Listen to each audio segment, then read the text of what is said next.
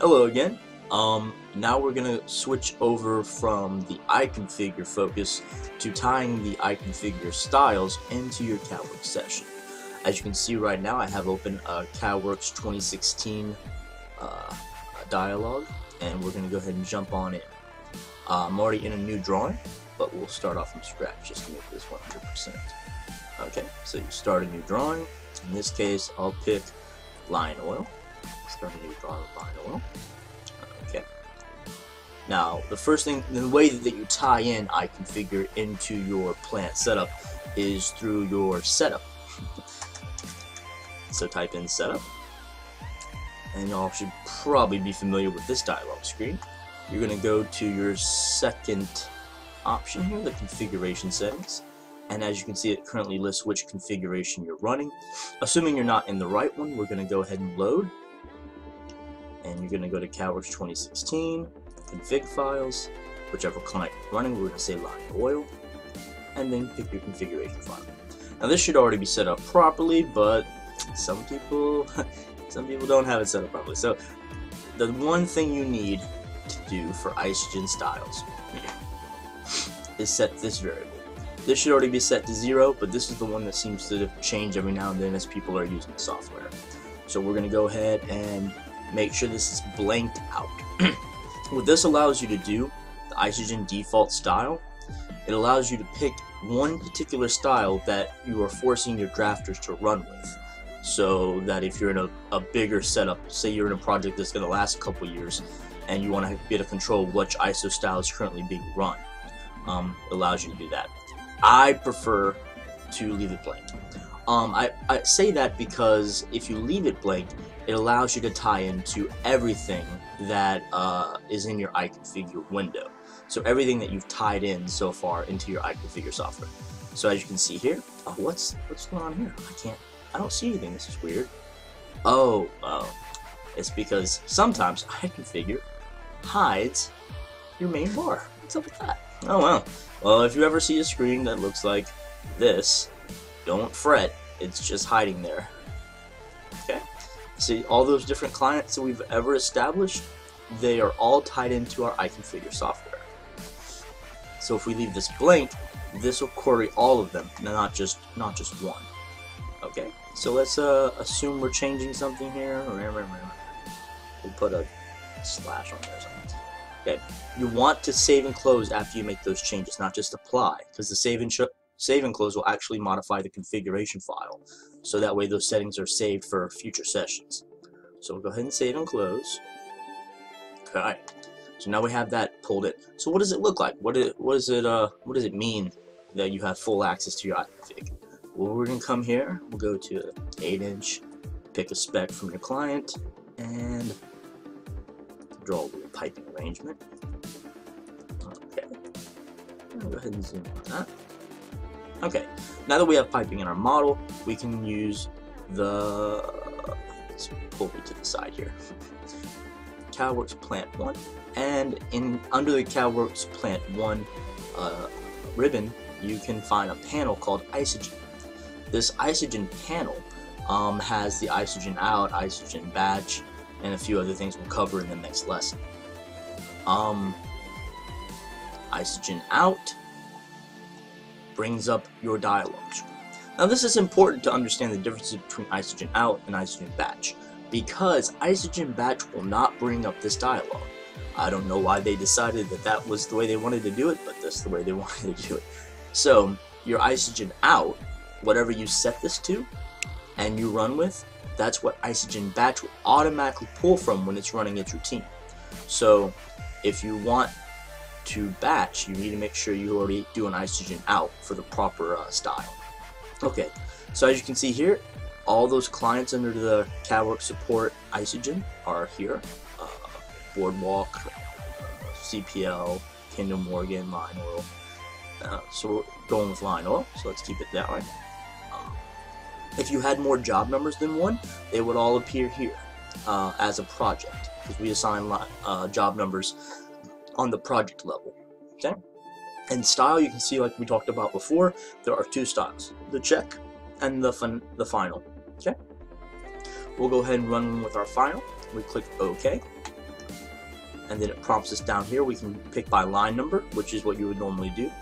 Although Isagen Out is more known for its select component feature, because I and many people do use Isagen Out for troubleshooting. So if your system is not running and you need to find out why, you come here. Now you do that after you do a discontinuity check. See, I spin that, no results found. This discontinuity fly out lets you tell if there's a disconnect in your piping system.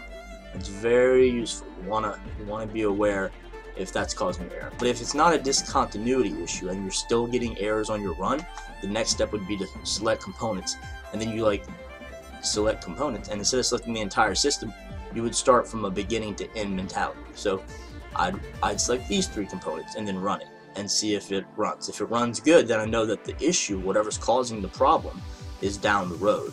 Sometimes the issues that we find when we're running an Isagen Out aren't necessarily hard issues, which means it may not be a component, like this elbow could be corrupt. That would be a hard issue.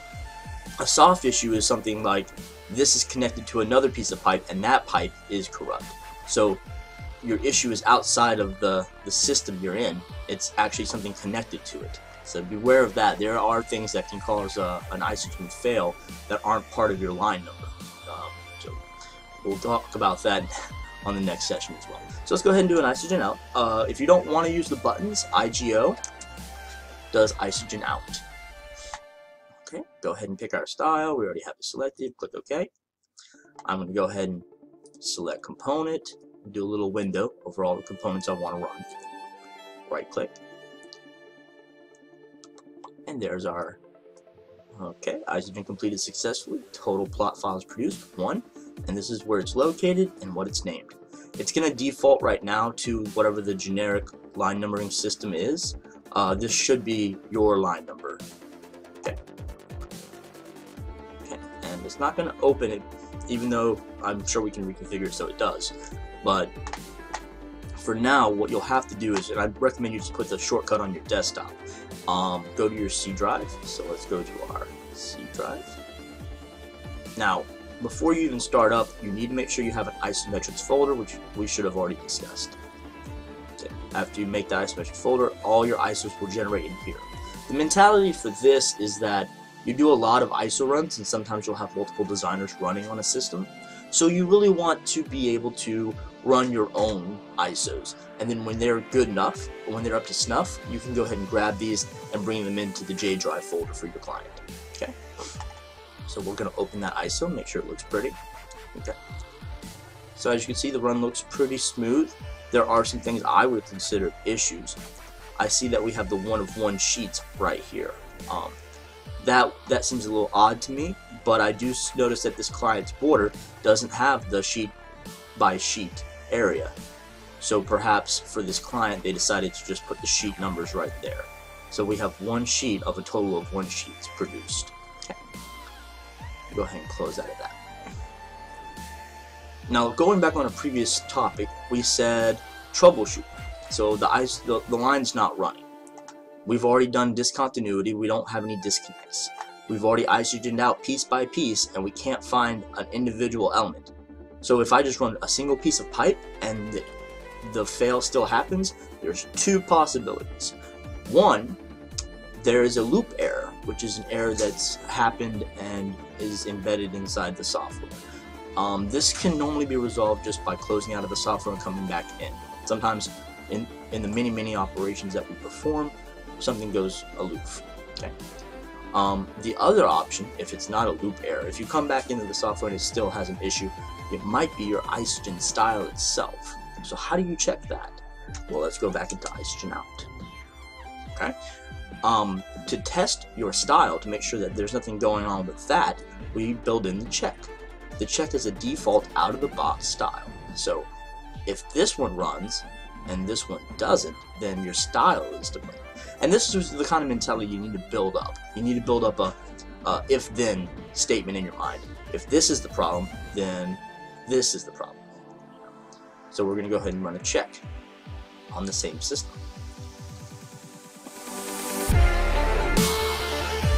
Okay, we open that up, and as you can see, we get a default in a graph order, check isometric only, not issue.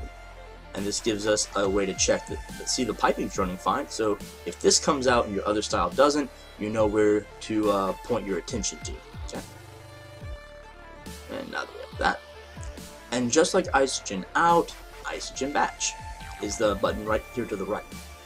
As you can tell, when I clicked on Isogen batch, as you can see, here's the command prompt down here. It did not prompt me for a style. Again, when you run a batch, it's going to run the last style you used in Isagen out. Okay? So here, it shows me all my available line numbers, and I only have one, the default one that came in when we generated this pipe. So, we click OK. Okay. So the question would be, most of you should ask this, why would I use Isagen batch over Isagen out? What's the difference besides it not giving me the option to pick a style? Well, there is something to be said about what we can get from Isagen batch. Let's go ahead and add in a little something here. Let's add in some flanges, and let's add in a valve. Let's add in a ball valve. Okay. Okay. Let's say that after that we come to this. When we come to the valve, it changes line numbers. Let's say it's now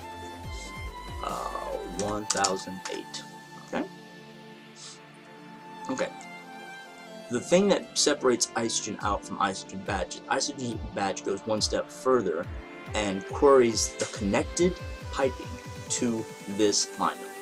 So, I'm going to type in Isagen batch, which is the same as pressing the button. And we're going to run this.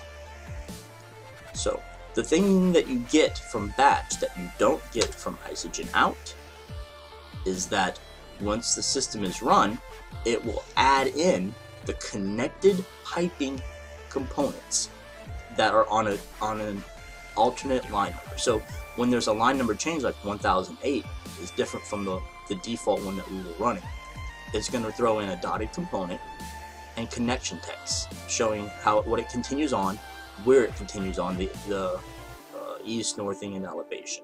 Okay.